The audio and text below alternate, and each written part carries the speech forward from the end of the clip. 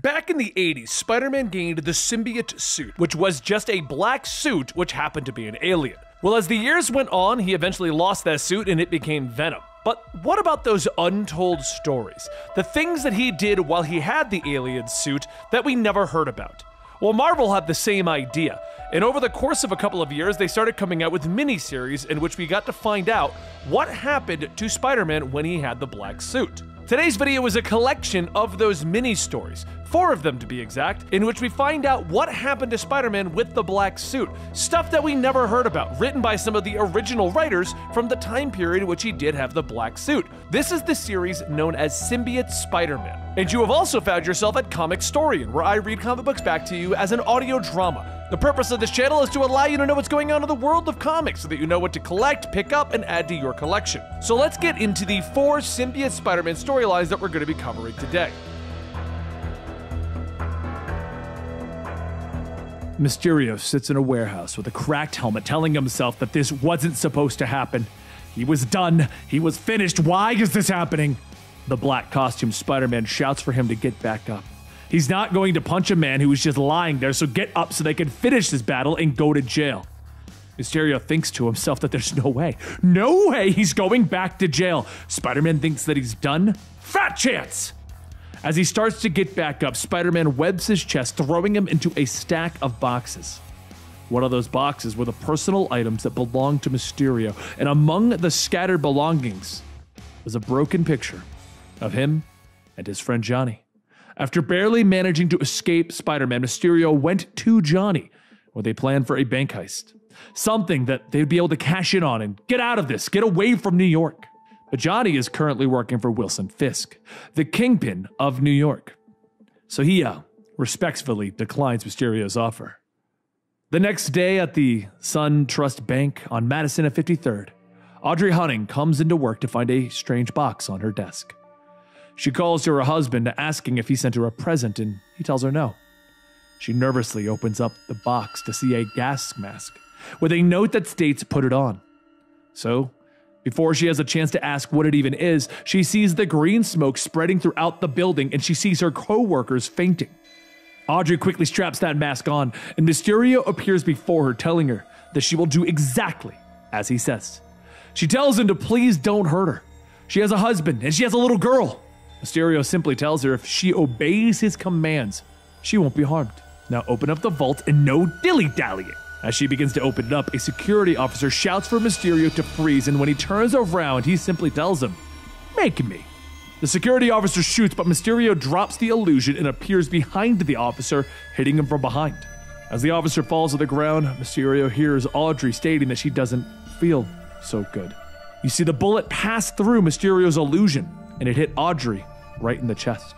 He quickly escapes, not even taking money, and he sits in an alleyway where he can hear the officer stating that they couldn't see because of the smoke, but they'll get him. The next morning, Spider-Man is sleeping in when he suddenly hears banging on the door of his apartment. The landlady shouts that she needs rent, and Spider-Man yawns, telling her that he'll have it for her tomorrow. He deposited the check and it'll clear tomorrow. The landlady storms off, telling Peter Parker that it better clear, and that's when Black Cat slips in through the window asking why does he even put up with that? He could just have Spider-Man hang her upside down somewhere. That'll take the snark out of her. Spider-Man gets up asking, why isn't she in costume? And Black Cat tells him that wouldn't it be harder for her to explain being in costume coming in opposed to just being some crazy blonde girl climbing in his window? Besides, the costume was dirty. Spider-Man says that today isn't really the best day, and Black Cat tells him that she doesn't really care about the whole Peter Parker thing. So she figured that she would try to spend a day with him and get his point of view. Spider-Man laughs, telling her, fine, just let him get dressed. And that's when the symbiote costume slithers over the floor and covers Spider-Man, dressing him up in his normal clothes. Black Cat begins to shout, "What the hell? That thing is alive?" And Peter tells her no. He told her before. He got this black suit from Battleworld. This machine repaired his costume with this cloth. Black Cat says, right, so it reads your mind when you want to get dressed. That means it's alive, Parker. Spider-Man tells her, no, it's not alive. It's an alien technology. So later that day at the cemetery, Black Cat looks down at the tombstone and says that it's Benjamin Parker, who was, oh my God, is this? And Spider-Man tells her, yeah, his Uncle Ben. Today is the anniversary of the day he died at the hands of a burglar that he let slip by. The Spider-Man that she loves wouldn't exist without him. Black Cat holds Spider-Man's hand, telling her that she's so sorry, but Spider-Man tells her that he just wanted her to see this, to help her understand the Peter Parker side of things a little better. And just then, Spider-Man notices someone in the distance. Quentin Beck, Mysterio, and he's looking right back. The second that he blinks, though, Mysterio disappears. Spider-Man starts to run, shouting for him to stay there, and Black Cat asks, "Really? For God's sake, Peter?" And a voice asks, "You wouldn't happen to be talking to the nephew of Peter, would you?" But moments prior, from Mysterio's perspective, he was looking down at Audrey's grave, stating that it wasn't supposed to happen. No one was supposed to die. He didn't want to hurt anyone in his heist. Johnny was right. Quentin Beck isn't a supervillain. It's all pretend, no different than any of his tricks. And he guesses this is it. He should get out of the game before something really bad happens. No one will miss just a little old Quentin Beck, will they? Mysterio looks up to see Spider-Man and Black Cat, not knowing who they are out of costume, but he says that he'll probably get out of here before people see him. He doesn't want to start any trouble. So later that night, Mysterio headed back to the warehouse where he says that he recorded a short video renouncing violence as Mysterio once and for all. Maybe he could start up his own special effects company. Show them how to do practical effects right, and then he should. But when he looks up at the mirror, he sees Spider-Man and he's suddenly slammed headfirst into it. Spider-Man swings again, asking, "Why is it my spider sense going off? You're a danger, right?"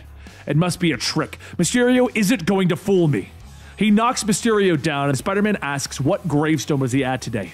Was it the woman that he killed in the bank robbery? You were there, weren't you? Mysterio gets back up, stating, I didn't, it wasn't. But Spider-Man grabs him, shouting, "Just admit it!" Mysterio's mind races to come up with something, and then it hits him. He was there mourning for his sister.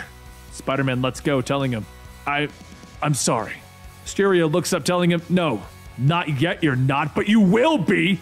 And he pushes down on a button as the entire room explodes.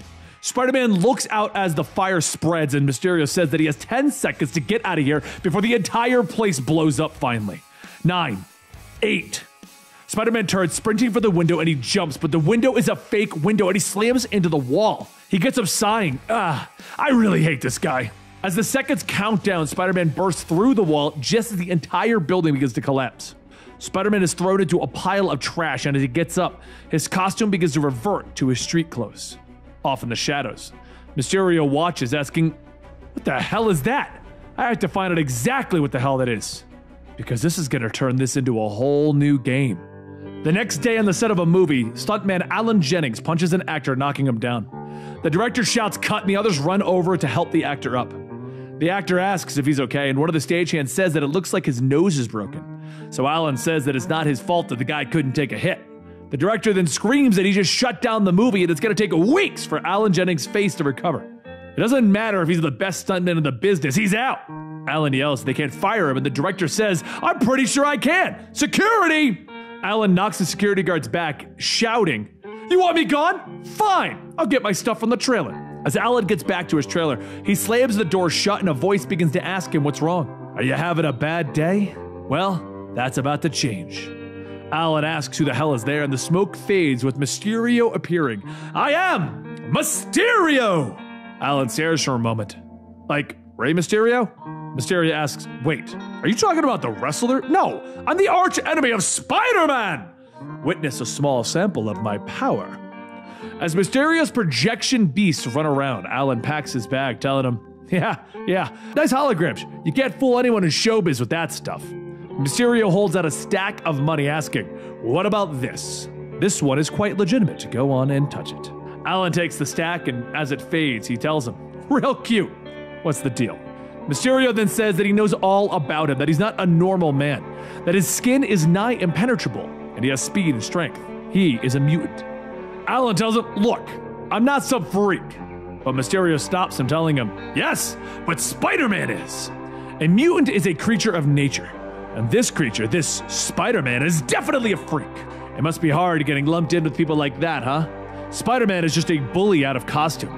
Wouldn't it be nice to have a little payback?" Later that night, Spider-Man heads out on patrol looking for Mysterio when out of nowhere, green smoke appears.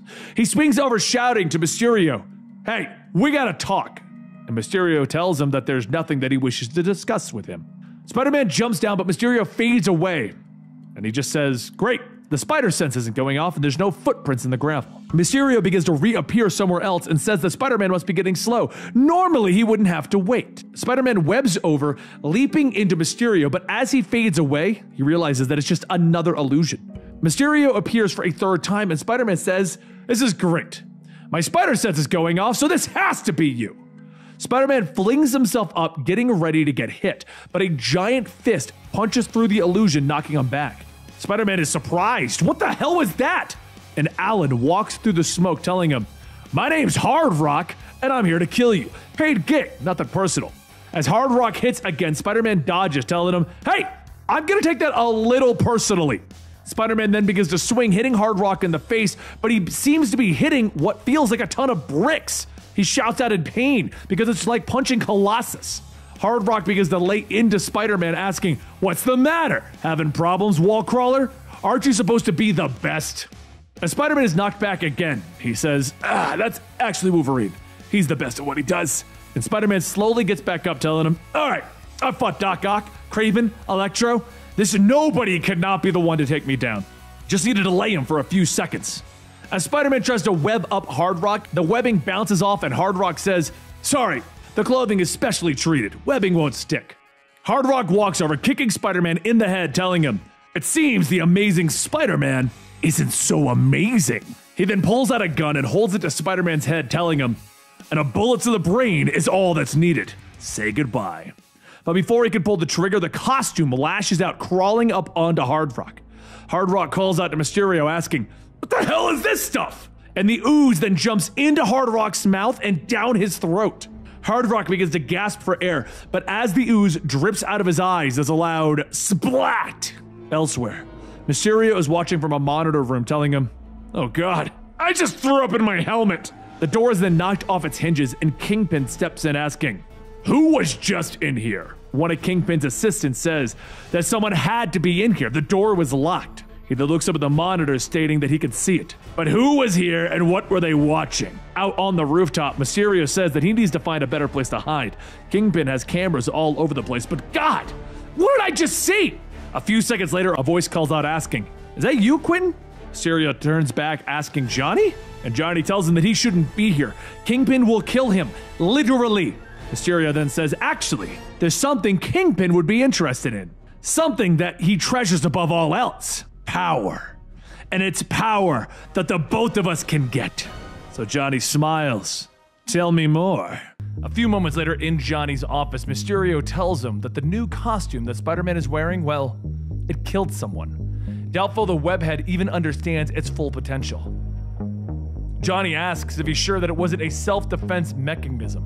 And Mysterio tells him no, it was intelligent. It conceived and executed a plan and killed its opponent in seconds while Spider-Man was knocked out. If there was only one way to get a sample of it, maybe blackmail Spider-Man or something. Johnny says that they don't have anything on him, but they do have something on his girlfriend that could be useful. The cat? You like cats, right, Quentin? Elsewhere, Spider-Man takes a break from patrolling, talking to himself quietly when Black Cat jumps down asking what's with the narrating. Spider-Man tells her that he likes to call it thinking out loud. And Black Cat takes a seat, telling him that he should tell his aunt who he is. Spider-Man stops. Where did that even come from? And Black Cat says, well, after he left her at the cemetery, she had a nice chat with her. Spider-Man begins to stumble on his words. What? What did you even talk to her about? And Black Cat snaps at him, telling him, you, obviously. She wishes that she had someone that she could tell anything to. Spider-Man tries to state that it's not that simple, but Black Cat stops him, yelling that maybe he's just too used to being the smartest one in the room. He webs off, telling her that he's going to shut this down before he says something that he might regret. I'll see you later, Cat. Maybe. She heads back to her apartment, asking how the hell is she in love with someone like that? She really only cares about him when he's Spider-Man, not when he's... But before she could finish, green smoke fills the room and Mysterio appears, telling her, you can keep musing out loud. Don't let me interrupt you. She jumps out, and as the illusion fades, she lands face first on the ground. Mysterio appears and begins to strangle her from behind, telling her that she could break free if she wanted. Don't disappoint. She snaps the line with her claws and shouts, asking, why are you even here? You're becoming the villain who captures the loved ones of heroes now? Want to use me against Spider-Man? Suddenly, Mysterio bursts out laughing. No, I don't want to capture you. I have a job for you, one that I'm going to pay very well for. Take this laser scalpel and container and cut off a tiny bit of Spider-Man's costume. Black Cat asks, do you want me to betray my boyfriend? No way, no freaking way. Not for all the money in the world. Mysterio points to a folder on the table asking, well, what about that then? She looks at it gasping, and Mysterio tells her, you know what that is, right? A detailed file on how the Kingpin gifted you with your bad luck powers. All of it is there in black and white. Your alliance with one of Spider-Man's greatest foes. It's quite thorough. She grabs the folder, but as it fades away, Mysterio tells her, judging by that reaction, Spider-Man doesn't know, does he? How would he react if the file were to fall in his hands? But then again, if you don't love him, it wouldn't matter, right? Black Cat spins back, kneeing Mysterio in the groin, and as he disappears, he says that it would seem that she has made her decision. She shouts, wait, wait! And as she slumps down in her chair, she holds out her hand, telling him to give her the damn scalpel.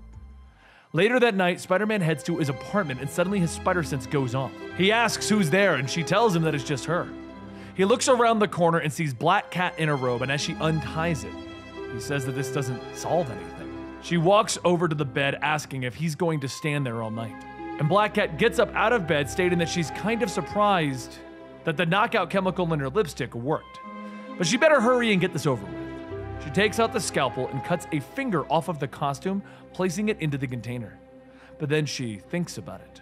What is Spider-Man going to do when he realizes that he's missing a finger on his glove? She looks back at the suit and realizes that the whole thing is now intact. And she asks herself if it regrew. How did that happen? Figuring that she should just leave, she gets dressed and sneaks back out so she can drop off the piece. While she's gone, the suit slithers up the window looking out. And then it turns back, crawling up onto Spider-Man. And a second later, Spider-Man gets up. Later, on top of a building, Mysterio appears asking, did you get the sample? And Black Cat tells him, yeah, where's the file? He tells her that he never said anything about giving her the file, just that he wouldn't show it to Spider-Man. Now hand it over as Spider-Man learns the truth. She grits her teeth, throwing the container at him, telling him, I really, really hate you. And Mysterio replies, yeah, I have that effect on people. He examines the container, but he feels like someone is watching him. He looks back, shaking off the feeling, stating that he just needs to get this back to Johnny. Whatever this costume's secrets are, they won't be secrets much longer. A short while later in the Johnny lab, the sample is set down and Mysterio asks to be sure that that thing can hold it. Johnny tells him, of course, the jar is unbreakable. You can assure him that, but before he can even finish, the jar shatters and Johnny says, I'm not imagining that, right? That thing is getting bigger. Mysterio tells him that it's fascinating and Johnny adds that it's also creepy. But what the hell is that thing? Mysterio tells him that he's not sure, and that's why they are looking into it. But before the experiments could be done, Kingpin radios in over the intercom stating that he needs an update on the research that's being done. Need to make sure the money isn't wasted. Johnny tells him that he should be there in 5 minutes, and as Johnny leaves, Mysterio laughs to himself, wouldn't want to upset your master. Mysterio then takes a closer look at the sample and says that it can feel his presence, huh? Are you a synthetic organism? And just then, Mysterio feels someone tapping on his shoulder, and Spider-Man punches him so hard, his helmet breaks. He opens up the container, and when he reaches in for the sample, it jumps away. He gets ready to go after it, but the guards run in, telling him not to move. Spider-Man turns back, webbing up the guns, and after pulling them out of the guards' hands, he whips them back, knocking them out. Seconds later, Kingpin walks in asking, what are you doing? Do you still have the nerve to? But before he could finish, Spider-Man jumps out the window, escaping. Kingpin then says, the lack of quips, his movement, they all seem different. Perhaps the wall crawler isn't quite feeling like himself tonight? Kingpin then looks over at the knocked out Mysterio asking, and what do we have here? A short while later, a bucket of water is thrown on Mysterio, and Kingpin rolls up his sleeves asking, why was Spider-Man here? Mysterio quickly responds, I don't know! And Kingpin punches him, telling him, I don't do well with pleas of ignorance. Why was he here? If you're honest, maybe you'll only leave with a couple of broken limbs. Everyone looks down as the sample crawls onto Mysterio and soon begins to cover up his entire body. Mysterio shouting, do something! What is this? And Kingpin follows up with the same question. What exactly? I'm open to suggestions. As Mysterio's face is covered, he can feel his body reacting on its own and he rips through the ropes holding him down. He stands up with a new, darker costume, stating that he can run. but that wouldn't be very sporting. Kingpin grabs him, telling him to sit down, but Mysterio lifts Kingpin up into the air and throws him into the guards. Mysterio then begins to fade away, telling Kingpin, "Give my regards to your lovely wife and pray I don't return." The next morning, Spider-Man slowly wakes up when he hears a phone ring. He tells himself that maybe it's Black Cat, but when he says hello, Aunt May asks if he's had breakfast yet. She was thinking of going to that pancake cottage and thought maybe they could meet up. As Spider-Man leaves, Black Cat watches, telling him that it's pretty early for him. No reason to follow, right? As Spider-Man jumps on the 7 train, he tells himself that he can't screw this up. Aunt May is reaching out to him. Something is going his way. However, just as he finishes, Mysterio appears behind him and throws a small device sending electricity through the entire train. Spider-Man falls to the ground paralyzed, and Mysterio reaches out telling him, "I need the rest of this suit. There's no seams or zippers." And Spider-Man reaches up, grabbing Mysterio by the arm. He laughs, shouting, "Ha ha ha, that's it. Now we have a ball game." Meanwhile, up on a sign, Black Cat watches. Oh no, this is not good. Mysterio throws his hands up in the air, creating a set of claws, slamming his hand down, ripping through the top of the train. Spider-Man starts to punch into Mysterio, but Mysterio catches it, telling him, "Is that all you got?" Gotta say, a little disappointed. He then takes Spider-Man's arm, punching him with it, telling him, "Stop hitting yourself! Stop hitting yourself!" Mysterio then wraps his hands around Spider-Man's throat, telling him, "You're not the only one with jokes. You won't be able to dodge so easily now." As he begins to raise his hand, a hook is thrown around it, and Black Cat pulls back, shouting, "Keep her hands off my boyfriend!" Mysterio swipes back, cutting the line, but while he's not looking, Spider-Man kicks him in the chest off the train. He quickly chases after him, and he lands in front of the Shea Stadium, with many people that are going to the ball game stopping to ask if it's really Spider-Man. Mysterio jumps through some smoke, though, and as Spider-Man swings, the illusion disappears. Suddenly, more Mysterio illusions all appear and they begin to hit, and Mysterio tells him, "Go ahead and pick one!" Black Cat jumps in asking if she can give it a try, and as the illusions begin to focus on her, she patiently waits, and then kicks the real Mysterio, telling him, "It's bad luck for you." Mysterio holds his hands together, shooting out a fiery blast, blowing up a car and knocking both Spider-Man and Black Cat away. But before Mysterio can continue, the symbiote sample peels itself off of Mysterio, with him asking, "What's going on? It doesn't like fire? It's afraid of fire?" The sample slithers its way back onto Spider-Man's suit, and just as Mysterio tells him to wait, Spider-Man punches him to the ground. He then reaches down, squeezing Mysterio's throat, but Black Cat puts her hand on his shoulder, telling him not to do it. She knows that he's angry, but this isn't him. Let Mysterio go, and they can go home together. But Spider-Man punches her back, taking his free hand and wrapping it back around Mysterio's neck. He gasps for air, stating that he should have listened, and then releases an electrical shock, throwing Spider-Man off. As he hits the ground, he gets up, asking, Where am I?" Black Cat then asks, "What, now you want to be talkative?" Spider-Man asks, "What are you talking about? How did I even get here? What is going on?" Moments later, as the people begin to head into the stadium, a giant T-Rex roars and starts to stomp through the crowd. But as its foot passes through a t-shirt stand, Mysterio scoffs that his hard light aspect is still malfunctioning. Damn that Black Cat. Spider-Man jumps into the air, shouting to Mysterio that he's just about to be as extinct as his dinosaur, and he punches the illusion while Mysterio watches, telling himself that he can sneak off now. However, before even getting a chance to turn around, Black Cat cracks him in the back, shouting, 1, 2, 3 strikes! Mysterio crawls to the ground, and Black Cat stands triumphantly, telling him, "And you're out." Once he's webbed up, Spider-Man says that he really needs to go. Aunt May is waiting for him. So Black Cat tells him to go on, she'll take it from here. As Spider-Man leaves, Black Cat leans down, asking, "Are you awake? Because I strongly suggest that you keep whatever you learned about me and Spider-Man to yourself." Mysterio's scared, telling her that he will. No question about that. He's just hoping that sooner or later that costume will kill him. Meanwhile, over at the Pancake Cottage, Peter runs in asking if Aunt May is still there, and the waitress holds up a note asking, "Are you Peter?" Spider-Man tells her yes, and the waitress hands him the note stating that she left. But she also didn't seem surprised that he didn't show up. Spider-Man reads the note, crumpling it in his hand, and he hurries home. Once there, he calls Aunt May, telling her that he's really sorry. Something just came up in, 2 hours.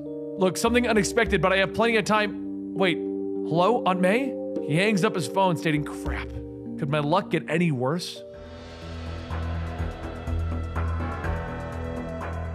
Late one night at Ravencroft Institute for the Criminally Insane, Alistair Smythe is awoken from his sleep as someone tells him that it's time to get up.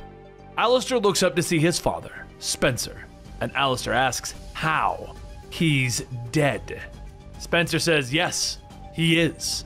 And they aren't exactly him, just taking on a less intimidating form. Alistair tells him, I don't understand.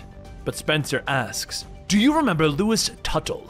He was our previous host. Can't exist in this realm without one. Sadly, he got incinerated. Anyway, that's where you come in. Alistair tells him that he needs a new host, and Spencer tells him, bingo! This facility has quite a lab. Seems the insane criminals are the most popular to experiment on. You can gain access to that. We can make you walk again. Just need to whip up a formula and inject yourself. The details will be provided. After that, you'll just need to introduce it to the clinic's ventilation system. Alistair asks, is that all? And Spencer takes his hand. Yes, that is all. Meanwhile, up on the moon, the Watcher sees the event, stating that this does not bode well. There are times when he despises his ability to see everything, especially when there is nothing that he can do about it. But this is beyond the parameters of his kind. They do not act, they only observe. But despite being able to see everything, a pillar of light appears on him as he is pulled into a spacecraft. The Watcher doesn't resist, thinking to himself that this will prove interesting. Back down on Earth, a little boy walks with his mother as he sees a balloon blowing in the wind. The boy breaks away from his mother to chase it and ends up running in front of a speeding car. But before the boy is struck, the symbiote Spider-Man webs the boy up and pulls him out of harm's way. As the boy is webbed to a pole, he yells, again! And Spider-Man tells him, no, not again. Just wait for your mother. A few moments later, as the boy is brought down, the mother yells to him to never run away like that again. Who saved him? The boy yells, Daredevil! Spider-Man walks by in his street clothes. Yeah, figures I do something nice and someone else gets the credit. Oh well, at least the world is back to normal. And yeah, Felicia might be annoyed at me, but she'll get over it. A short while later, down at the Bugle, Spider-Man walks in and Jonah tells him, good timing for once, he'll be going with Ned. So Spider-Man asks, okay, Ned, where are we going? Ned says that they're gonna go see Alistair Smythe. Apparently, he wants to talk to Jonah real bad.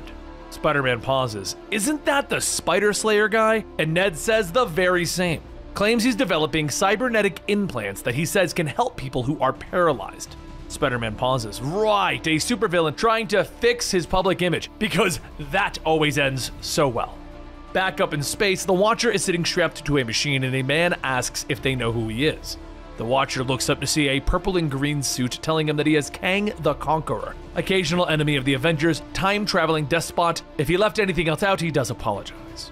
Kang scoffs, telling him that the Watchers are so faultlessly polite. Do you know why you were captured? The Watcher says that he offers no offensive capabilities, so no, not really. Kang says that he may lack offensive capabilities, but he has an abundance of knowledge. That knowledge will be extracted from him with this machine so that they can survey the information at his leisure. The Watcher asks, what possible reason could Kang the Conqueror have for the Watcher's information? And Kang tells him, because this time-traveling despot is enduring to save the universe. Kang turns on his machine and he indirectly gives the Watcher access to the ship's computers. He's absorbing all the information and somehow he is seeing the future. He sees what Kang saw, and this is impossible. It sees him. But before long, the computer begins to overload and Kang's small ship explodes. He now floats around in space, as he says, oh, this is just fabulous. Back on Earth, a doctor comes to Alistair's room as he is injecting something, asking what is he doing. The doctor asks if that has been approved, and Alistair says that it is something of his own creation. And at the moment, he has a tank of it pumping into the ventilation system, and it should be throughout Ravenloft Asylum by now. The doctor shouts that he is insane, and Alistair says, in his defense, it is an insane asylum. The doctor falls to his knees as she begins to cough, and Alistair says, and we're off and running. Over with Spider-Man, he's getting ready to enter Ravencroft when his spider sense goes off. Could it be a generalized thing since there are criminals here? Also, is that a solar eclipse? There's no eclipse today. They're not like tornadoes that just happen, so why? Inside, Alistair looks out the window telling him that this is glorious. It's a display of the Shadow Realm. As matter progresses in the future, it ripples back to the past, history rewriting itself, or did you just think that creation ran only one way? When he looks back, he sees the doctor is being taken over by a black mass, and he says, well, it looks like she isn't fully into shape yet. This is so much more convenient than injections anyway. Breathe it in and you'll become one of my slaves. Like my host, Alistair. As the doctor kneels, Alistair laughs, stating that his lord will not be sorry that they gave him this second chance. Meanwhile, at the entrance of the asylum, Spider-Man goes running in calling for Ned, and he sees more of the Alistair shadows waiting for him, one of which is Ned. Spider-Man gets his suit on and Ned lashes out, hitting him. Okay, that was a little fast. There are several of them. Need to get out of here. But as Spider-Man hits the shadow, they all step back, almost surprised that they were hit. Spider-Man jumps over the shadows, trying to get closer to the source of danger, and the closer that he gets, the more his spider sense begins to go nuts. Right now, the source feels like it's coming from up above. Spider-Man jumps into the elevator shaft, starting to climb until he finds the floor that he wants. When he opens it, he sees Alistair. He yells that he should have known that it was him, but this fake Alistair says, no, not Smythe. I am Mr. E.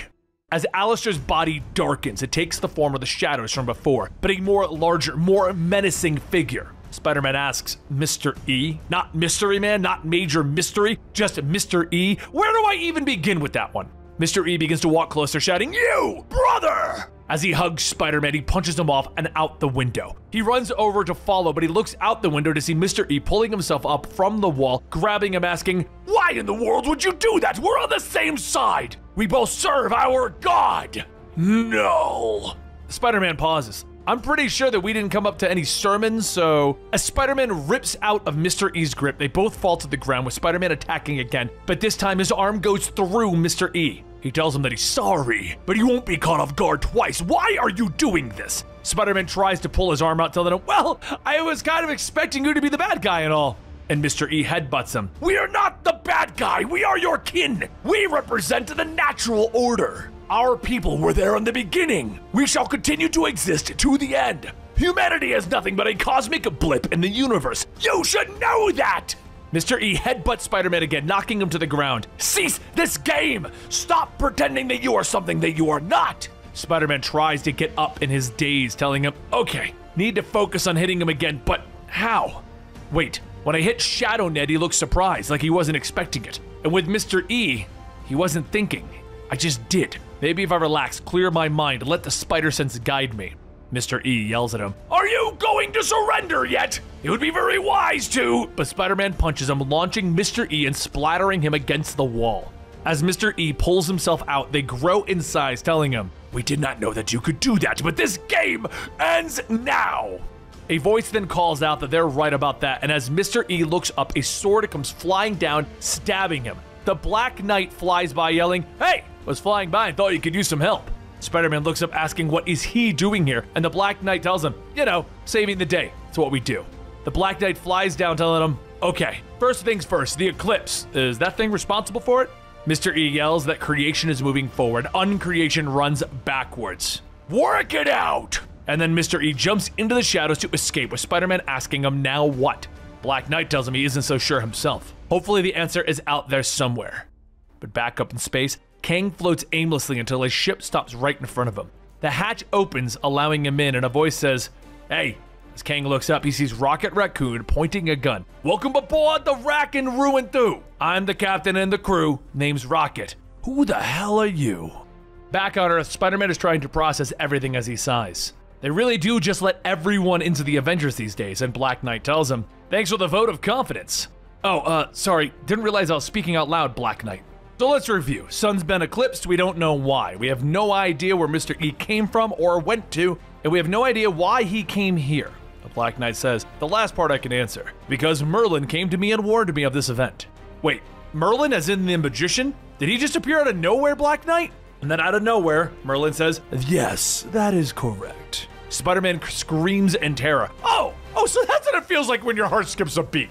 Black Knight tells him that things must be dire if Merlin is coming to him outside of his dreams, and Merlin tells him that matters are progressing far too rapidly to wait. He must return to the manse immediately. As for Spider-Man, you must go to the office of, what is the word, the newspaper? The shadow that you call Ned is heading there to dispatch the owner. Apparently being possessed unleashes those sentiments one ordinarily keeps hidden. Spider-Man stops. Holy crap! Ned's gonna kill Jameson! I have to stop him. I do have to stop him, right? And Black Knight chimes in, yes, yes you do, Spider-Man! Later at the Bugle, Jonah yells at Tyson that they're supposed to be the science editor. How can he not know why there's an eclipse? Screw it, you're fired! Robbie asks if he just fired Neil, and Jonah says, yeah, they were useless! You can never trust anyone with the middle name Degrassi. But as Jonah gets ready to go through his editorial meeting, there's a sudden crash as Ned jumps through the window telling Jonah, we need to talk. As Jonah begins to run away, Robbie asks what was that noise? Is something wrong? And Jonah yells back, the answer to both those questions is right behind you, Robbie! Jonah runs into the stairway to escape, stating, I have no idea what happened, but somehow it's Spider-Man's fault! Ned slips out of the shadows, telling him, that is always your excuse. Every crappy thing that happens is always Spider-Man's fault, despite him having saved you countless times. Too bad there is nothing to. But then there's another crash as Spider-Man jumps through the window, tackling Ned, sending the two down the stairway. Jonah stares for a moment and yells, I am gonna bill you for that skylight! Meanwhile, back at the Avengers mansion, Merlin explains to Black Knight, there is a great evil coming, and the only thing that can stop it is the Ebony Blade. Black Knight tells him, okay, does this great evil have a name? It does. It is called Null. Null is a creature of immense power, and it poses a threat to all of time and space. At the present, he is contained, but one day, that containment will end and he will roam free. It is believed that Null will be vulnerable to the Ebony Blade. That may well be the key to defeating him. But first, we must increase the magic within the sword to elevate it to a point of being an absolutely lethal weapon against him. The Black Knight slowly holds out the sword for Merlin to take, but stops. Wait, what is my name, Merlin? What are you talking about? You are the Black Knight. No, what is my real name? Merlin pauses for a moment and smiles. Very good. As Merlin disappears, the Black Knight yells, show yourself! And Mr. E appears from the sword telling him, everything that I said was true. All I lied about was whose side I was on. Mr. E pulls the Ebony Blade from the Black Knight's grasp, turning it around, stabbing it into his chest. Back at the Daily Bugle, Spider-Man and Ned tumble into the printing room as Ned shouts, how are you able to touch me? Spider-Man says it's because of all the clean, limited, fancy footwork. But Ned kicks off him, telling him, there's more to it than that. You're one of us. Can't you feel it? You are our kin. But we're not gonna wait around for you to realize that. As Ned climbs, he jumps onto the printing machine and says, you can easily pass through the machine, however, we must move on. So, bye-bye. As the shadow controlling Ned separates itself from Ned, leaving him on the printing machine to get crushed, Spider-Man webs up Ned's legs just before they get sucked in. As he sits up, Spider-Man asks if he's okay. And Ned says he's fine, but the Avengers Mansion, that thing took over. It's heading to Avengers Mansion. Spider-Man asks him, are you sure? Ned tells him, yeah, it was inside his head. He was also in its head. It's a two-way street. Over at the mansion, the Black Knight tries to pick himself up, but as he falls back to the ground, he looks up. Oh, perfect. Kang the Conqueror stands over him, telling him not to move. And as the Black Knight tells him to shut up, Rocket Raccoon yells, what part of the don't move thing do you not understand? The Black Knight begins to laugh. Oh, God. I'm hallucinating. I was worried for a second that there was a talking raccoon. And then he collapses. Rocket pokes the Black Knight, asking if he's dead. Not very familiar with humans and how they die. Kang says that his sensors indicate no. He's barely hanging on though, and Rocket tells him, we should get him out of here before things get even worse. Outside, Spider-Man webs his way to the mansion when he hears the roaring engines of the Quinjet starting up. As the Wayfarer Quinjet Tony Stark just announced takes off, Spider-Man webs onto it. Good! It means that someone is here that can help. Just need to climb aboard and let them know to let me in. Though it's kinda weird that if the Black Knight was ambushed, they'd be leaving. Spider-Man crawls into the cockpit, poking his head, yelling to the pilot, hey, hold up, it's... aw, crap. In the pilot seat, Mr. E says, hello, Spider-Man, and goodbye. Mr. E activates the ship's defense barrier, knocking Spider-Man off, but before he has a chance to web onto something, he falls onto the rack and ruin, shouting, now what? As he falls in, Kang asks, you are Spider-Man, correct? Not quite as identifiable a costume, but the large arachnid on your chest is a dead giveaway. Without a word, Spider-Man kicks Kang into the wall. Hearing the noise, Rocket yells, what is going on back there? Kang fires an energy blast, telling him, how dare you? And Spider-Man jumps over it, firing a web shot into Kang's face, punching him. I'll dare anything! Kang groans, pulling the web off of his mask. Right, enough of that. As Spider-Man lunges again, Kang puts up a barrier, stopping him. For someone who's clever enough to devise his own webbing, you are an idiot, sir. He blasts him away. You're encountering someone who can stop the mighty Thor in their tracks. Do you believe you have a chance? For God's sake, we're on the same side. Spider-Man lands. Right, sure we are. That's right, dummy, we are. Rocket tells him. Spider-Man blinks, staring at Rocket. Okay, what the absolute heck? Rocket tells him. Don't matter. I know Kang's deal. What's yours? Spider-Man tells him that his name is Spider-Man, and Rocket tells him, okay. Well, my name is Rocket. Rocket Raccoon? Like the Beatles song? And Rocket asks, what are the Beatles? But Spider-Man jumps to his feet asking whose side are they on? And Rocket says, it's kind of stupid to ask, isn't it? Kang then says that they're all on the same side, and Spider-Man tells him, right, I'm just supposed to believe you guys? Kang tells him, yes, he was trying to save the universe because he lives in it as well. Why else would he be healing him? Kang motions behind him to the tubes in his back. Spider-Man looks over asking, is that the Black Knight? What happened here? Apparently, the Black Knight has been stabbed, and since his sword is missing, we're assuming that that was the weapon used, presumably by one of these. Kang points to the next tube where a shadow creature is locked up, and Spider-Man asks if that's a shadow minion. He fought one earlier, and it kept saying something about how they were one and the same. No idea what they're talking about. Kang scratches his chin. No, you wouldn't, would you? Spider-Man asks, what is that supposed to mean? You'll find out in due time, sir. The shadow creature bangs on the table, stating that they will kill him, and Kang says, yes, I'm quite sure that you believe that. However, what is going to happen is that you are about to be extracted from your host upon my signal, and then blasted off into space, directly into the sun that we are passing. Oh, I'd like to see you try. And Kang holds up his hand, pointing his finger like a gun, and shoots. A second later, the shadow creature is sucked away and shot into the nearby sun, with Kang stating, there we go, extracted from the patient. Everyone stares at the tube, with Rocket asking who is the girl, and Spider-Man says that is Captain Marvel. Rocket asks, isn't that a Kree guy? And Spider-Man tells him, not anymore. You doing okay in there, Cap? Captain Marvel rubs her head as she comes to, and then she sees everyone outside and yells, Kang! And Kang rolls his eyes. Oh, here we go again. Suddenly, Captain Marvel disappears, and Spider-Man asks where she went. Kang states that she's gone infrared. As such, she is intangible. Fortunately, it's nothing that my force field cannot handle. She bounces off the barrier that Kang puts up, and as she falls, Rocket asks, why do humans always greet each other by launching into a fight? Don't any of you guys like shake hands? Captain Marvel looks at Rocket. Is that a talking raccoon?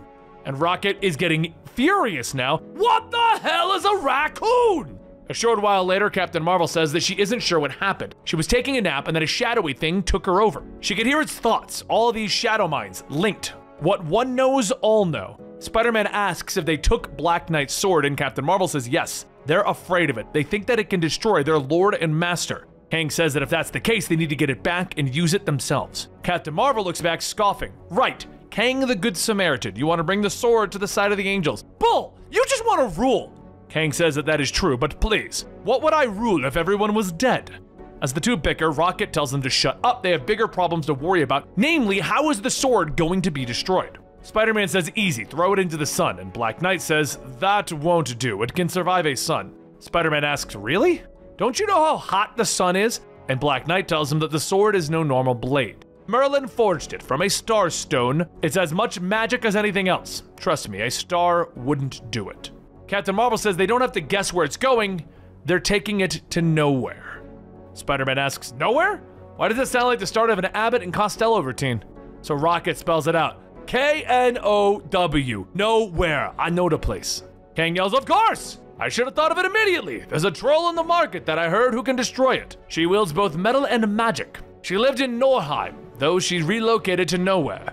Spider-Man asks, why would she go there? And Kang tells him, to get away from her brother. They wanted to kill her. Apparently it was some trollish custom. Who was her brother? And Kang chimes in again. I believe that their name is Ulik. Meanwhile, at nowhere, Ulik did indeed find his sister, Yulcia, though he burst into her workshop just as Mr. E was requesting her services. But before the sword could even be dismantled, Mr. E uses the ebony blade to stab Ulik. While Ulik is down, Mr. E gets ready to deliver the final blow, asking, where do trolls' souls go when they die? Valhalla, Oblivion, and guess who we're about to find out? As the sword is swung, there's a loud clang as Yulcia deflects it with her hammer, stating that no one kills her brother except her. Mr. E swipes her back, stating that he just came to have the blade destroyed, but now she had to make it difficult. You stupid! But before he could finish his sentence, Mr. E is blown away by a psychic blast. As the light fades, the head of security, Cosmo the dog, walks in. Idiot, you okay, Yulcia? Yulcia gets up, stating that she's fine, and a shadowy creature wanted to destroy his sword, and then her brother came crashing in. Wait, Oh, peanuts. In another part of the market, Ulick yells to give him the sword, but as he jumps through Mr. E, he says, "Yeah, I'll get right on that." But with his attention on the troll, Mr. E is kicked in the head by Spider-Man asking, "Who's the greater fool, the fool or the fool who follows him?" Star Wars quote, you know, since we're in space. Mr. E yells, swinging the ebony blade, but Spider-Man webs it up, telling him, "Let the sword go!" Mr. E struggles to keep hold, but a laser shoots through him as he asks, "Oh, now what?" Rocket continues to shoot. "Huh? That's weird. Just need to kick it up a notch." A few more beams pass through Mr. E as he says, "Yeah, keep firing, you idiot. See if I care. Let's test the energy absorption prowess of the, excellent." Mr. E holds the sword up to take on the incoming blast, and once charged up a bit, deflects the lasers back, narrowly missing Rocket Raccoon. Spider-Man goes back to attacking, but as his hits begin to pass through, Mr. E smacks him in the back, stating, "We are adapting! Nothing can hurt us now!" But then Captain Marvel flies by, telling everyone, "Relax, I got this." As her beams hit Mr. E, he stops asking, "What is she doing?" She concentrates her hold, stating that she is filling him with ultra-violent light, which is solidifying him. "Spidey, Rocket, take him!" Spider-Man jumps in, delivering a hard-hitting punch, with Rocket shooting Mr. E's hand, causing him to release his hold. Kang then yells for Spider-Man to get out of the way. "I'm going to end this battle." While Kang attacks, Mr. E asks, "Do you really think that you can thwart the will of our Dark Lord? Your attempts are nothing." Kang tells him that he does not attempt. "I succeed." As Mr. E is ripped from Alistair, Alistair falls to the ground, with Spider-Man running over to check if he's even still alive, asking where did Kang send Mr. E. Kang smiles, stating that they made other arrangements in anticipation of needing somewhere secure to deposit him. Meanwhile, in another part of the galaxy, specifically the Collector's showroom, Mr. E bangs on his containment tube, shouting, "Let me out! Let me out now!" And the Collector tells him, Oh no. I may not know where you came from, but the Collector doesn't habitually release his prizes just because they ask him to." Over with Yulcia, she begins to clean up her workshop, stating that it's going to take weeks to clean up. Maybe she should pack up, now that Ulick knows where she is. Just then, Ulick punches through the wall and Yulcia yells, asking, "Can't you just use the bloody door? It's right there. Would it kill you to do that?" Ulick knocks her down, stating, "Why don't I just kill you and we split the difference?" As Ulick raises the ebony blade, he is struck in the face with a blast from Kang, and Rocket charges in, pressing the attack. As Ulick is launched through another wall, Yulcia asks, "Really? Doors, what is with you people?" Ulick begins getting up, asking, "Can't a troll just kill his sister in peace?" And Spider-Man tells him, "Afraid not, bozo." He swings a few more times, stating not as long as the heroes are here to stop him, and Ulick stands up unfazed, asking, "Are you serious?" But before Ulick can attack, he is blasted away again as Cosmo floats in. Spider-Man asks, "Did you do that? And did you talk, dog?" Cosmo tells him, "Yes." As Spider-Man throws his arms up, "Of course the dog talks, because I hitched a ride with a talking raccoon and an Avengers villain, so naturally we're gonna meet a talking dog." While everyone turns their attacks to Ulick, Yulcia runs in yelling to stop hurting him. Ulick gets up, stating that he isn't hurt. "I am just getting a second wind." Yulcia then punches him, telling him that he is an idiot. She fled all the way to the middle of nowhere to avoid him, and he still cannot leave her alone. Ulick says that he didn't come for her. He came for the sword. She asks why, and Spider-Man says that he's kind of wondering that himself. And that's when the Watcher towers over everyone, stating, "Because Ulick was sent to retrieve the sword." Spider-Man looks up, asking, "Do I want to know?" And the Watcher tells him to destroy the being who wants the annihilation of the universe, the one called Null. Meanwhile, back at the Collector's showroom, Mr. E begs for another chance. He can make things right. Please just give him back his full power. Null asks, "Why should I give it back to you?" And Mr. E says, "Because the sword still remains a threat. I can get rid of it forever, Lord." "Believe it or not, I'm in a generous mood. I will restore your power. No longer do you need to inhabit anyone. You are once again whole." Meanwhile, over in the bar on Nowhere, Spider-Man takes another drink. "Okay, run it by me one more time, slowly." The Watcher explains that he required the ebony blade so that it can be used against a godlike being called the Null. This blade, if wielded by the proper hand, could perhaps slay this god-like being. Spider-Man takes another shot. "Gotcha! Heck, bring in Shadow Boy. I'll take him on without even breaking a sweat." At that moment, Mr. E bursts from the ceiling. "I am restored! I am myself! I am now and forever Mr. E!" Spider-Man pours a third shot. I'm starting to wonder if there's something in this crazy concoction. At least we know Kang didn't vaporize him. Mr. E grabs the sword, telling the Watcher, "You have a weak grip, one that Mr. E can easily break." Spider-Man groans, rubbing his face. I hate guys who refer to themselves in the third person. They're nothing but trouble. Even Spider-Man hates the ones who do. Mr. E turns back. "You do not seem to realize the seriousness of the situation, brother." Spider-Man yells at him, "Seriousness? I was flown out here by a talking raccoon and an Avengers villain into a place where the head of security is a talking dog and a troll brother who is ritualistically hunting his sister. All this while fighting a villain who thinks that we are brothers. Forget seriousness and you!" Spider-Man swings, punching Mr. E out of the bar, and then looks at his fist. "Oh, good! I'm able to hit him again." Mr. E gets up. "You can rejoice all that you wish. It will be the last time, for I shall destroy the galaxy." Spider-Man jumps out with everyone, telling him, "You can consider us the Guardians of the Galaxy." And Captain Marvel says, "I'm pretty sure there's already a group called that, Spider-Man." Rocket begins to shoot again, but his bullets begin to pass through, and Mr. E says, "Sorry, as long as I'm concentrating, nothing can hurt me." Spider-Man lunges, passing through. "Aw, nuts!" And Mr. E tells him, "You don't seem to understand. I cannot be defeated!" Both Yulcia and Ulik try to attack, but they end up hitting each other with one another's hammers. Spider-Man webs up the sword, stating that maybe they can't hit him, but the sword did something. Maybe they can try that. But while everyone's attacks are doing nothing, Mr. E asks, "What possible hope could you have, eh?" The Watcher walks up and Mr. E asks, "What are you going to do? Observe? How very typical." The Watcher slowly makes his way forward, standing in front of Mr. E asking, "What am I going to do?" He leans in almost nose to nose. "Watch me." A powerful energy pulse is then released, blasting Mr. E away, causing him to let go of the sword. Rocket jumps up, grabbing it, slamming it into Mr. E's chest, telling him, "You should see what this sword could do firsthand!" Mr. E sits up, looking at the sword, laughing. Rocket asks, "What's so funny?" Mr. E smacks him away. "I feel no pain! Now that I am fully powered, not even the ebony blade can stop me! Not that blade and not any of them!" As Mr. E goes on, the Watcher looks over at Captain Marvel, and Captain quietly says, "I think I get it." Mr. E continues yelling as he raises the sword over Spider-Man, and as he brings it down, Captain Marvel claps her hands together, catching the blade. Mr. E asks, How are you doing that?" And Captain Marvel tells him, "You must be confused, so allow me to shed some light." She pulls the sword up, turning it around, stabbing Mr. E in the chest, focusing all of her ultra-violent light and stopping him. As Mr. E begins to break away into pieces, he says that they won't win. "You can't!" And Captain Marvel tells him, "Yes, we will." With Mr. E finally destroyed, the Watcher says that their mission has only just begun. They now must go to the future. He must inform his future self that they must fight the battle that he foresaw in Kang's future chronicles. Kang says that he was glad to help, but the Watcher says after they kidnapped him and violently attempted to drain his mind, Kang tells him, "Well, it seemed like a good idea at the time." As the Watcher puts his hand on Captain Marvel's shoulder, nothing happens.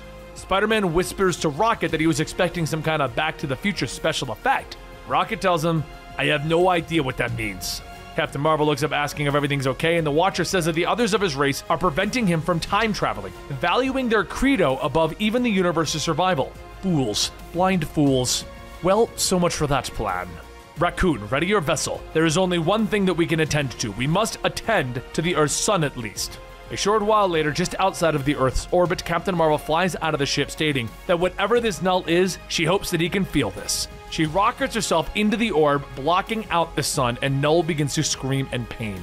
He says that something dares hurt him, and when he escapes his prison, whoever and whatever did it will live to regret it, but not for a very long time.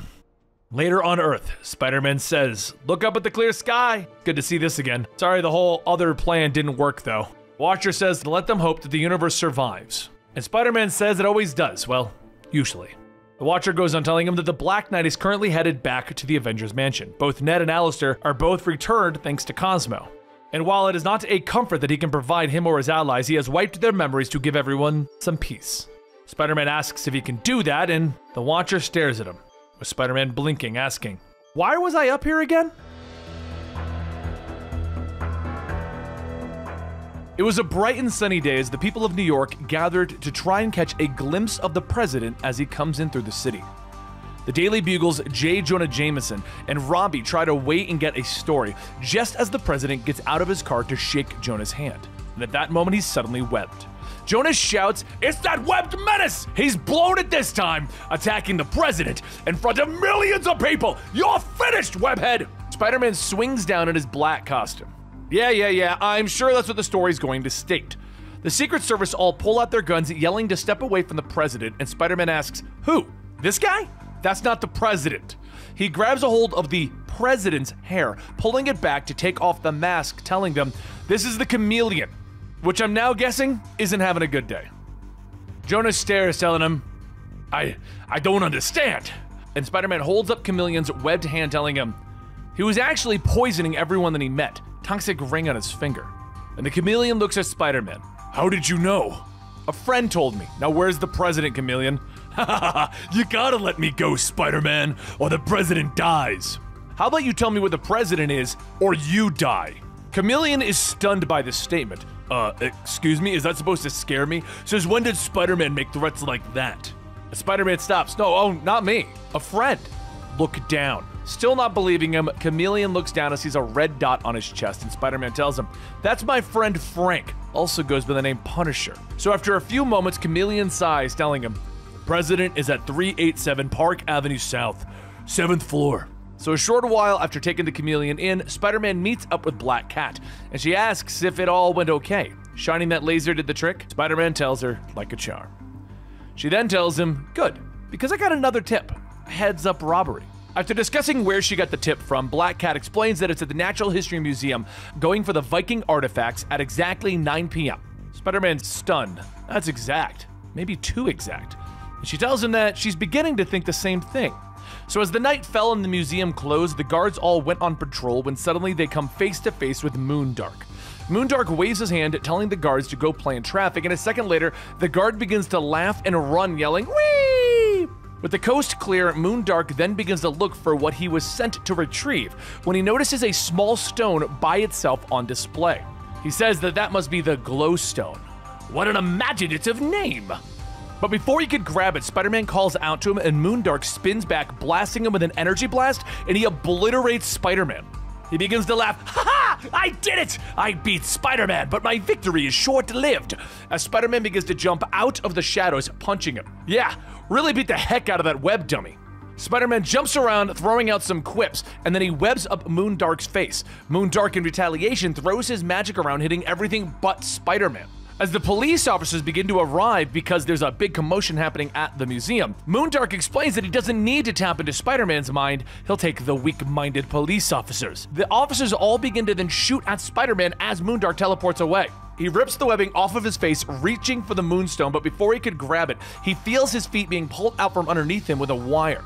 Black Cat holds a cable telling him that he just needs to stay down, but Moondark casts more magic, stating, "This is one of those moments I love being an evil magician. I get to launch counterattacks laced with irony. Now sick him!" As a giant conjured tiger lunges at Black Cat, she leaves back telling him, "You tell that to a dog, you moron!" And Moondark tells her that everyone's a critic. Now with both Spider-Man and Black Cat busy, he breaks the glass case, grabbing the Glowstone, reaching for it when he's suddenly struck by lightning. He shakes his head, confused by what had just happened. And he then casts a spell to protect himself, but as he reaches for the stone again, nothing happens. Spider-Man and Black Cat shake off their pursuers, and Moondark holds the stone, stating, "Now you will face the utter power of Moondark!" Nothing happens again as he tries to use the stone, and he whips his arm out, holding it, shouting, "Moondark! Moondark!"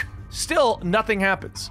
So Black Cat asks if they can hurry up. She has a movie to get to, and Moondark yells, "I don't understand! It's the Norn Power Stone. It increases whatever power you have." But while everyone is staring confused at what is even happening, Moondark is electrocuted again, and the guard from before laughs. Black Cat looks at him, asking what even happened. And the guard from before who had electrocuted Moondark tells her that he ran into traffic and got hit by a car. Spider-Man picks up the Norn Stone, stating that he isn't one to look a gift horse in the mouth, but wonder why this didn't work. A voice tells him it's because it requires the touch of a godly being to activate it, such as Carnilla, the Norn Queen. The stone was surrounded by a charm that prevented her kind from handling it and shielding it from magic users, but Moondark attended to that for her by removing the protection spell. With a flick of her hand, the Norn Power Stone is pulled out of Spider-Man's hand and into Carnilla's, and she stares at it, stating that she can feel its power already. Spider-Man quickly hits her, stating that he needs to be quick if she really is some sort of goddess, but Carnilla lashes out, screaming, "You dare hit me!" A portal opens up, sucking Spider-Man in, and Carnilla tells him that she isn't even going to fight him. "Farewell, you pathetic." And just as the portal begins to close, Spider-Man webs up the stone, pulling it in with him. The portal closes, throwing Spider-Man and the Norn Stone onto a series of roads as he asks where is he even at. And that's when he hears a growl, and when he looks back, he says, "You've got to be kidding me." The Hulk shouts again as he steps closer, and Spider-Man tells him, "Hey, big guy, how's it going?" The Hulk charges in swinging, and Spider-Man pulls himself out of the way, yelling, "Jeez Louise, calm down! I don't want to be here any more than you do!" Wait, didn't Doctor Strange send Hulk off to another dimension where you couldn't hurt anyone? Well, so much for that! Spider-Man swings over to another path, asking, "What is this place anyway?" And a voice chimes in, "It does not know it's at the crossroads of reality." And another voice tells him, "Indeed, there is much it does not know, certainly not the power it holds." "I can hear you!" "In power? What are you talking about? This thing?" Spider-Man says, holding out the stone. But before he could look at it further, the Hulk smacks him away. Spider-Man quickly grabs the stone before it can bounce too far away, but as it comes back, it slams into his forehead and sinks into the suit. Hulk begins stampeding towards Spider-Man, but this time, as he punches, a fist punches it back. Spider-Man begins to stand up with a more alien-like look and sharp teeth, yelling for him to shut up. He claws at the Hulk, knocking him down, telling him, "I could barely hear myself think!" And seeing what he just did, Spider-Man laughs. "This is amazing! I've never felt so strong before! Like nothing can beat me again!" Hulk gets back up, swinging his massive arms, narrowly missing Spider-Man, but as one lands squarely in Spider-Man's face, he stops. And Spider-Man stares. "Oh, my turn." He sends the Hulk flying across the realm. But back at the museum, Black Cat says she doesn't understand. Why are they here again? Can't he just fa-woof and wave his arms around and see where Spider-Man went? But Doctor Strange tells her, "You do know how many dimensions there are, right? And as for what we're trying to do, we've come here so that I can recreate what happened by surrounding the ley lines." As the events begin to recreate themselves with a wave of Doctor Strange's hand, he sees the portal that took Spider-Man, but Carnilla begins to shout, "Stay out of this! Do not interfere in the affairs of Carnilla, the Norn Queen, or I swear on all that is holy, it will not end well for you, wizard." As Carnilla disappears, the two stare, and Black Cat asks, "Just who is that?" And Doctor Strange tells her, "Carnilla rules an Asgardian province called Nornheim, and trust me, you wouldn't like it there. Carnilla is a powerful sorceress, and if she is interested in this, saving Spider-Man just got much harder." Meanwhile, elsewhere in the jungle, a group of primitive cavemen surround a creature that they were hunting, when suddenly a portal opens. Spider-Man and Hulk come barreling out, slamming into the ground, but as Spider-Man begins to get back up, a spear is thrown through his arm. He kicks the caveman away, yelling, "Ah! Impacts aren't a problem, but the pointy stuff, that still hurts." However, Hulk punches, launching him into the ground, where Spider-Man begins to feel himself getting a bit slower. He tries to shake off the mud from his face, but without much luck, he pulls back the mask, giving himself some air. The Norn Stone dislodges itself, flying off, and Spider-Man asks, "What are you doing again? Where the heck are we now?" "I was fighting the Hulk and, I'm sinking." Over with the Hulk, he's fighting off the cavemen that are now surrounding him. But then the stone flies around, slamming into the Hulk's forehead. The Hulk groans a bit as he rubs his forehead, but then he slowly reverts back to Bruce Banner. Looking around at all the cavemen, Bruce says, hello. I think I'll be on my way now." But before he could leave, one of the cavemen knocks him out. Back as Spider-Man, he's trying to free himself from the sinking mud. But just as his head is about to go underwater, a giant red tail slaps the muck, letting him grab hold. He's flung out of the pit, asking who is he? And a caveman stands up. "This is Devil Dinosaur, and you can call me Moon Boy." Once the three travel for a bit, Spider-Man asks, "So this T-Rex, you guys are friends?" And Moon Boy tells him, "There are no words to describe our relationship." Well, the guy that, well, not exactly the guy, the green monster I was with, any idea where he went? "I saw no monster, just a normal man, very thin. The killer folk took him." Spider-Man says that there's not a lot of subtlety in that name, is there? And Moon Boy tells him, "No. Though the killer folk likely won't kill him themselves, they will probably sacrifice him to Longlegs." Off in a cave deeper in the forest, one of the killer folk lays Bruce down on a stone slab, calling out to Longlegs, stating, "We present you with a feast! We hope that this will satisfy you and your children."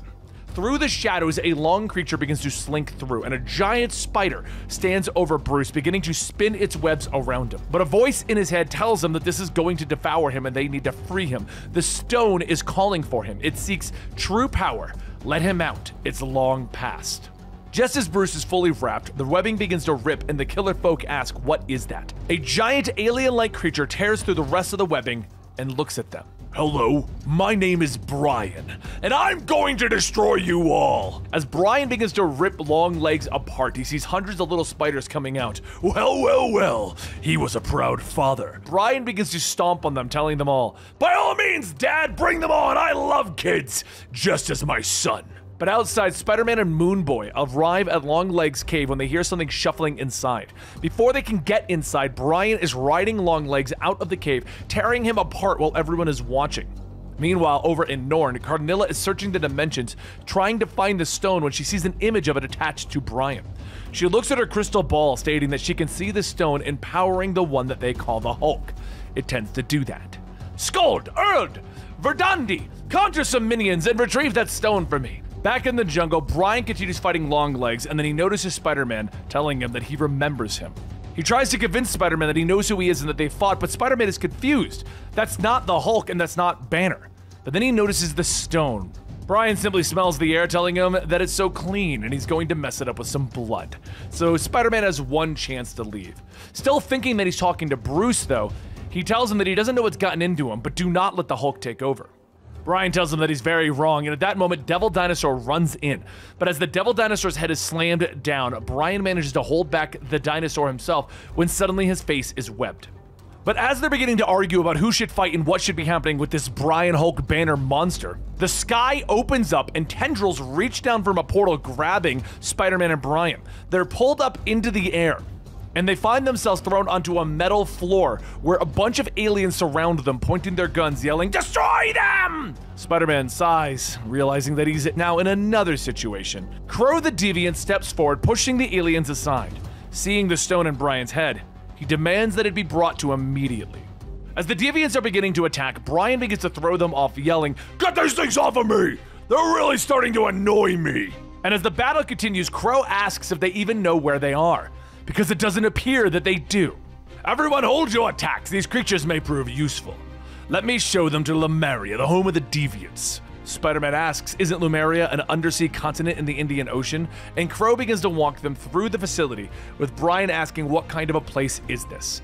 Crow tells them that they are in the weapons room now, that the Deviants are quite innovative, useful against their enemies. When Brian inquires who their enemies are, Crow grimaces, stating it's the Eternals. Now follow him, their survey room is just up ahead. In the next room, Spider-Man and Brian see all of the monitors, and Crow says that this is where they can spy on anyone on the world that they wish to. And they begin to have a battle with an Eternals vessel, as Spider-Man is yelling, "Whoa, whoa, whoa, whoa, whoa, whoa! You're just gonna blow them out of the water? Without even knowing why they're coming here?" And Crow tells him that it is simple. They are here for the Matrix, pointing at the crystal in Brian's head. When Crow realizes that Brian and Spider-Man don't know what they're holding this whole time, he explains that when the universe was in its infancy, they were aware of the existence of others and were curious to visit. So they created a series of gems, which are now referred to as the Norn Stones. These stones enabled the Celestials to traverse the dimension, but there was one stone made to control the power of the others, and it was referred to as the Matrix Stone. The Matrix Stone has been lost for eons, that is, until now. Brian asks, "So it increases the strength of whoever bonds with it, right? Then I could." He begins to grow in size, smacking Crow away, telling him that he's going to dispose of him. Still thinking that it's Bruce, Spider-Man yells to him that he's got to take charge, and Brian yells back to stop calling him that. He clamps his hands together, creating a shockwave like the Hulk does, ripping everything apart and throwing Spider-Man to the side. Then he laughs as he walks over to the dazed Spider-Man. As he's about to kill him, though, he's blasted away. The Eternal Icarus looks down, telling him, "It seems that you are intent on killing him, my strangely clad friend. Are you all right?" As the rest of the Eternals board the base, they are shot by a giant energy rifle, and Brian laughs at him. "Oh, this is a fun toy! Such a shame that you knocked me into the weapons room." However, the portal begins to open and the Norn warriors jump out with Spider-Man yelling, "Not these guys again!" But this time, Carnilla steps out stating that if something is to be done correctly, it is necessary to attend to it herself. She walks over to Brian and just simply tears the gem out of his head. He begins to revert back to his old green self, to his normal Hulk self, with Icarus yelling to drop the stone, but Carnilla laughs and a portal opens up as she tells him that he is truly pretty, but tragically she has other plans. Farewell! Before the portal could close, Spider-Man and Icarus jump through, and after that, the Hulk. And as the three land, Spider-Man asks, "Now where are we?" But in this spot, a larger-than-life Carnilla looks down at them, telling them that they are in Nornheim, children, the realm of Carnilla, who now has sufficient power to challenge Odin himself for dominance of the 9 realms! Spider-Man gets up, stating, "I hate to admit this, but this is way above my pay grade." The Hulk shouts, jumping up, and before he can make it, Carnilla effortlessly smacks him across the land. Icarus yells to release her hold on the Matrix Stone or suffer the consequences. But as Icarus concentrates his heat blast on Carnilla, she laughs, telling him, the power of 100 suns, harnessed by his eyes. It tickles. Suddenly, Carnilla's feet are webbed together, and Spider-Man slams her into the ground, jumping on top and beginning to repeatedly punch her. He continues stating that she must be stunned. He's doing it! Oh, no, wait, I'm screwed. She grabs him by the neck, telling him it's time to die. But at that moment, she's struck from behind. And over in Doctor Strange's Sanctum Sanctorum, Black Cat is yelling, "We did it! Now bring him back!" But back over in Nornheim, each of the heroes begin to take turns trying to bring Carnilla down with no success, since Doctor Strange can't yank them all back through the portal. As Spider-Man begins to get back up, he sees Black Cat standing over him, asking what is going on, and she tells him that Doctor Strange sent her to help. But his spider sense begins to tingle all over again. He turns around to find 3 robed women that can tell that he can sense danger, and they inform him that they are the Norns. They fight the Queen, or at least they try to. But you're not doing especially well, are you, Peter? Black Cat is confused, wondering how they even know his name, and they respond telling her that they are the Norns. All of the past, present, and future are open to them. If it is to be known, they will know it. Spider-Man yells, and they must know that whatever that Horn Lady has planned, it's not going to end well. That stone represents ultimate power, and ultimate power never ends well. Back outside with Hulk and Icarus, they continue to fight against Carnilla, as she continues smacking them down, shouting the power of the celestial beings is now coursing through her. None can stand up to her! She shall rule over. Just then she's grabbed from behind, and the eternal Zurus grabs her, telling her, "Greetings, child. We have not been introduced yet." Though restrained, she laughs, "Indeed! And I can tell that you're exhausting your power to match my size." Zurus tells her true, but he brought a friend. And that's when she sees Odin. "It's nice that you remember who I am, but you seem to have forgotten yourself. You are not some supreme power or celestial force. You are but the Norn Queen, and you have overstepped your bounds." He reaches up, pulling the stone out of her head, telling her, "This power is too fearsome to be allowed to exist." And Zurus asks if he can dispose of it, with Odin crushing it. Easily. She shrinks back down in size, asking how did Odin know about this? And Black Cat tells her it was them. Well, them and the Norns. But as Hulk begins to complain because Carnilla has begun to cry, they are all pulled into a portal, and they all find themselves back in the Sanctum Sanctorum. Doctor Strange tells them that it took him a while to wind up a dimension sufficiently close to their own, but it is done. Everything is back to where it should be. Spider-Man asks what of the Hulk, and Doctor Strange tells him that the Hulk is back at the crossroads. Ideally, like originally planned, he will live out the rest of his days there. Black Cat throws her arms around Spider-Man, telling him that she saw bits and pieces of what he was going through. We'll have to tell her everything that happened. And Spider-Man tells her, "Trust me, you really don't want to know everything I just did." And there you guys have it. I hope you enjoyed these Symbiote Spider-Man storylines. I'm pretty sure we covered all the ones that have come out, but if I missed one, let me know in the comments down below because we can bring it to the channel within the next couple of weeks. I thought it was a fun concept to bring back that classic era and tell more stories, but by the time we got to Crossroads with the Hulk, it just kind of went a little crazy where we were like, why? Now you're just making up reasons why he doesn't remember. But what do you guys think? Let us know in the comments down below, as your comments are what keep this channel going. So any comment you can leave, from I hated it, I loved it, hey, I like cake, any of those will do great. And give this video a like. Those are the things we need to keep this channel alive. Thank you guys so much, and I'll see you next time right here.